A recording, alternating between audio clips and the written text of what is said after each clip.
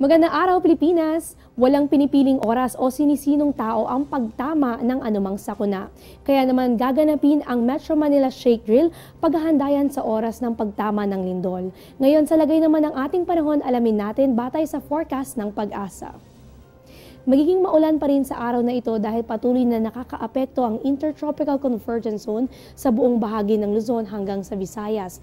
Kaya naman paghandaan ang maulap na kalangitan na may mahina hanggang katamtama mga pag-ulan at mga pagkidlat at pagkulog dito sa Metro Manila pati na rin sa Ilocos Region, pababa dito sa Central Luzon, Calabarzon, Mimaropa at same weather conditions sa Bicol Region, Zamboanga Peninsula, Northern Mindanao at pati na rin sa Caraga. Para naman sa natitirang bahagi ng ating bansa, generally fair weather condition, ngunit maging handa pa rin dun sa mga tsansa ng pulo-pulong pag-ulan o pagkidlat at pagkulog, lalong-lalo na pagsapit ng hapon at gabi.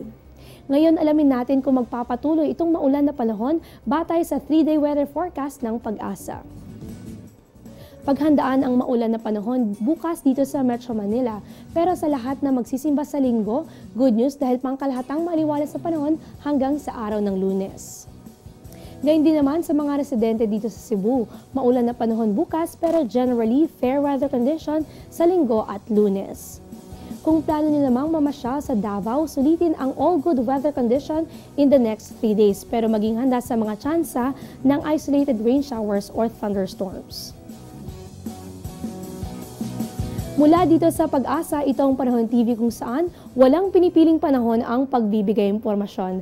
Ako po si Eunice Santayas, mag-ingat kayo at magandang araw.